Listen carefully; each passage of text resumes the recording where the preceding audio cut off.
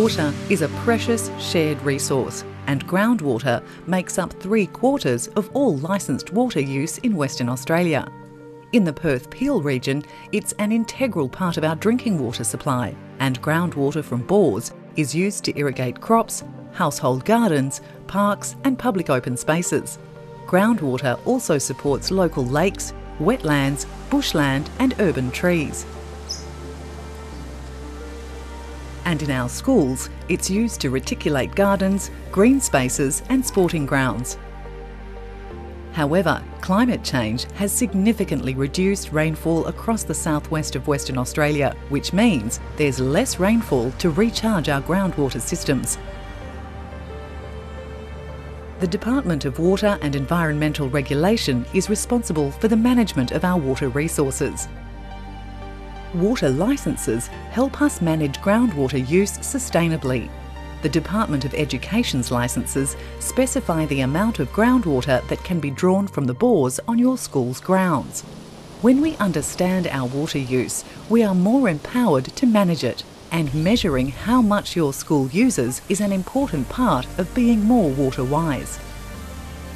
So that you can comply with state water use regulations and stay within the limits of your licence, school bores are fitted with meters that measure the volume of groundwater being taken. Your school is responsible for taking monthly meter readings, and in this video we're going to show you how to read your meter correctly.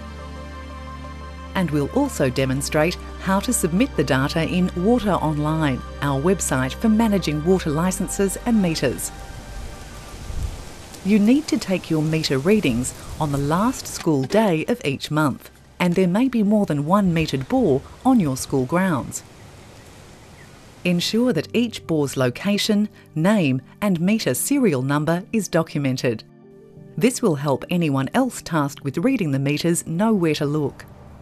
You'll have one of two types of meters for recording your school's groundwater use.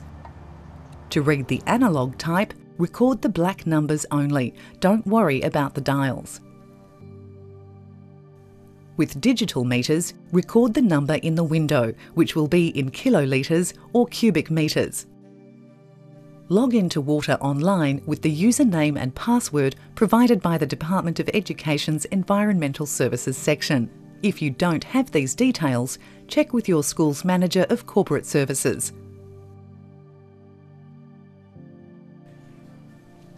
Once you're logged in, click on the Licences and Permits tab at the top of the screen, and a new page will pop up. Click on the instrument number. Another page will open with the details of your school's water licence. The serial number of your meter and bore name will be displayed at the bottom of the page. Click the Manage button at the end of this line. You will now see details of your past readings. Click on Enter a reading at the top of the list of actions on the right-hand side of the screen. In the pop-up box, you should now select the date the read was taken and enter the meter reading. Click Enter Reading and you're all done. The pop-up box will disappear and your new reading will be added to the readings list. If you make a mistake, simply click the Amend button next to the incorrect reading in the readings list and you can correct your entry. Every water licence has a limit of how much water can be taken each year. To work out how much groundwater you are drawing each month, simply deduct the previous month's reading from the current reading. This will give you a total in kilolitres. 1 kilolitre equals 1,000 litres, or 1 cubic metre of water. You can then check your annual usage against the allowance on the water licence for your school to make sure you aren't using too much. The meter is owned and managed by your school and should be regularly serviced to ensure that it remains in good working order. You also need to ensure that it is safe to read and not overgrown with grass, obstructed or difficult to get to. If you have any concerns that the water meter is not accurately recording flow, or notice that the sprinklers are running but the meter reading isn't increasing between reads, then it's best to report the issue. To find out more about the water licence that covers your school's groundwater use, you can contact us or the Department of Education's Environmental Services section. Remember, keep a record of the location and serial numbers of water meters for your school. Record meter readings on the last school day of each month. And enter them online using your school's water licence and meter details.